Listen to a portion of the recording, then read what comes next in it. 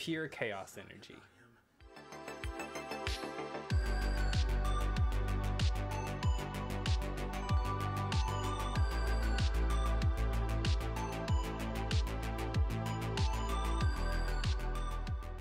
Hi, my name is Bryce and welcome to Please Press Play. This is my reaction to episode 3 of season 2 of Fruits Basket. Before we get started here, if you would please hit that like button and subscribe if you liked the video here today. It would mean the world to me as I try to get to 1K subscribers. So in the last episode, we had Kyo and Toru at Kazuma's house. Kazuma was supposed to just eat dinner with them. He accidentally burnt it. That didn't go well.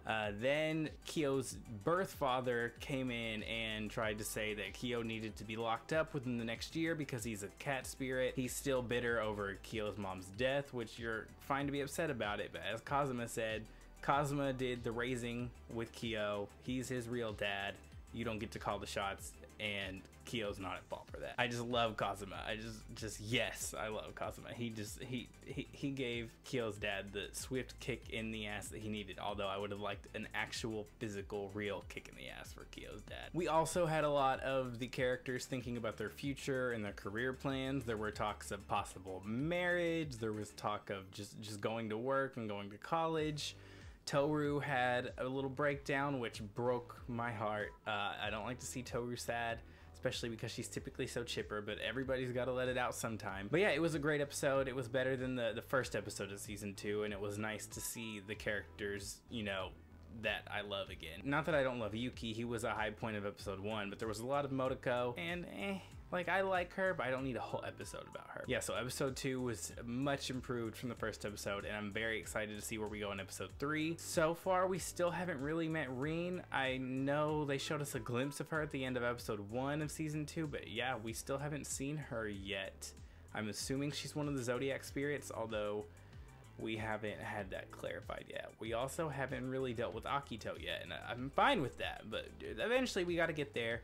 We gotta get there. We can't put it off forever. So without further ado, let's get into episode 3. Stayed in bed until the sun is high in the sky. So, you're a late riser. I can't rightly say if I'm surprised. Oh, what a brother to wake up to. I promise to spend every waking moment today by your side. I swear it. Bye. You just said you were going to stay with me all day. I see. What? Yeah. Dear boy, just think of how sticky that would make my poor fingers. Do you even listen to the words that come out of your mouth? Worry not, I am my sweet. If you but ask, my Okay. is yours for the taking. Thank you. I forgot about this little situation. Your love is more than enough to satisfy my heart. Please, now. Honestly, just calm down. I'll try it on. I want to see how it looks. What did you do to me? Oh. Oh wow! It's perfect for you! It's a representation of the solemn. Your presence won't be required. Sorry. I don't know what you're talking about, and I don't want to either. Get out of here, you freak. Pure chaos energy. And the sign out front has such a charming little design, too. Charming? Or like terrifyingly inaccurate? Horrid.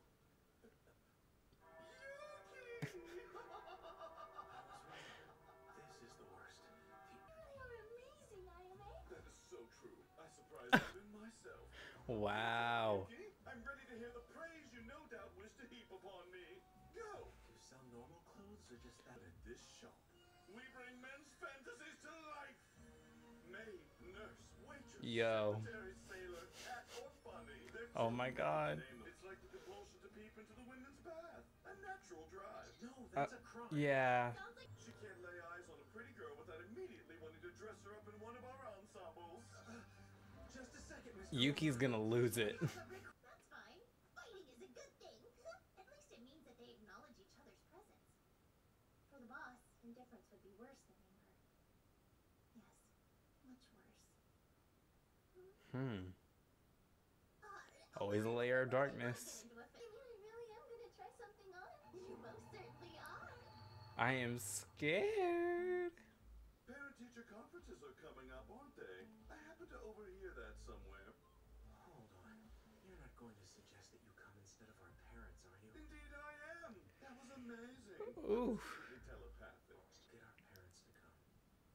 Except you're not in contact with them, are you? Those people essentially sold me to benefit themselves. The sad fact is, I'm the same as them. exchange for the chance to live my life freely, I as good as sold you too. Damn. Oof. Yuki, Oof. behave yourself. Stop being a disobedient little brat. This Don't is make me heavy. hit you.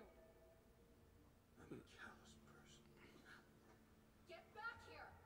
I did- Yuki. I'm sensitive to others' pain. Oof. That was the first time you reached out to me for help. The first and the last. Your hand trembled. And I shook it off easily, without a thought. I did not expect all this. Holy shit.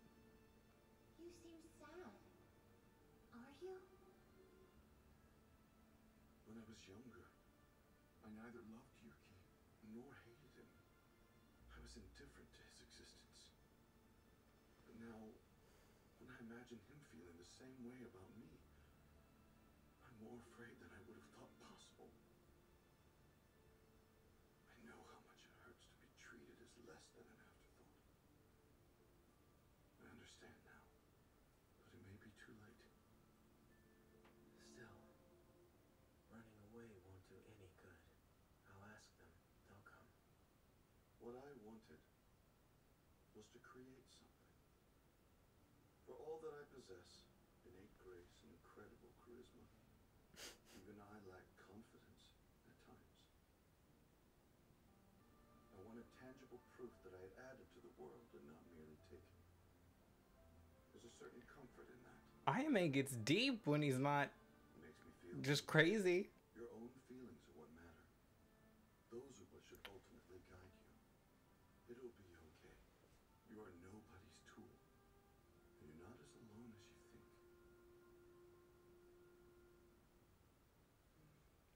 So anyway, Good tells me you're I going to didn't be the next expect student all for this. president. I can only assume that such civic-mindedness is the result of my considerable influence on you. Not even slightly. Is it because... Coming in, boss. We're not interrupting, are we? Finish your thought, Yuki.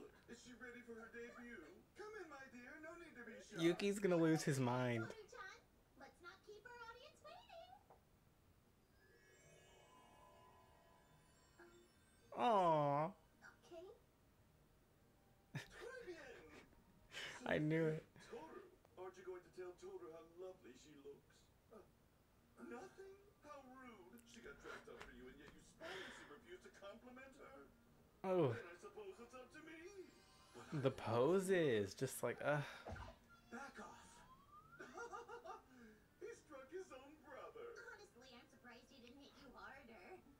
Should. Nevertheless, I must applaud your efforts, Mine. You do look very cute in that dress. Me? Oh no, I don't. Aw. It's just,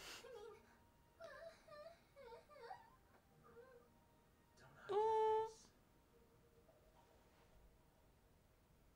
Fantasy. That's stirring in your soul at this very moment. It's your first brush with fantasy. Especially not something as utterly ridiculous as this. It'll be okay. You're a person, this roller coaster. Oh my god. and you aren't alone. Not anymore. Okay, I'm sorry. I probably didn't have much facial or verbal reaction during the episode because I was just so into it. That one didn't have a lot of overly shocking to the point where I had to gasp moments. I didn't have a lot to say because I was just taking it in because this was very shocking information to me. So that one was delving deeper into Ayame and Yuki's relationship, and I had no idea there was a darker level to that. Maybe I forgot some stuff from the last time we saw Ayame, but I had no idea that in Ayame's mind, he's kind of on a almost redemption arc with Yuki, because I don't remember anything about Yuki's parents from season 1. I don't know if that's because it's just been so long since I saw the early half of season 1, or if they didn't really show much of his parents in season 1. I don't remember them talking about him being sold like a tool. That was very dark and very sad as a revelation, but I'm also still confused about what exactly happened. So I'm hoping they go further into that in the season. The storyline that really kind of made Ayame make more sense to me was him basically shrugging off Yuki when he was younger and asked for help, especially when the mom was gonna hit him. Yeah, Ayame just walked away and didn't care. So now Ayame being so overly just over the top affectionate and trying so hard to win Yuki over at times, or just to get some type of almost pleasant response out of Yuki, makes sense because he feels so guilty about how he was to him when he was younger. He said he's afraid it's too late. So I think in his mind he's trying to make up for lost time. He's trying to win Yuki over if he can. He just doesn't know if it's possible. And he's aware that Yuki isn't the biggest fan of him. On the surface he doesn't show it, but like he said, deep down he knows that it's his fault. And that's just so sad. And again, I'm sorry I didn't react that much in the episode, but I was so caught off guard by that whole storyline. I thought the minute Ayame showed up, I thought this episode was just going to be straight comedy. I didn't expect much sadness or depth. As always, the show surprises me, and Ayame had a deeper level. Their relationship had a deeper level that I didn't understand. But I did really like that episode. I really liked going further into the characters again. I said that in one of the last two videos, and I said that in the comments with some people on the last video.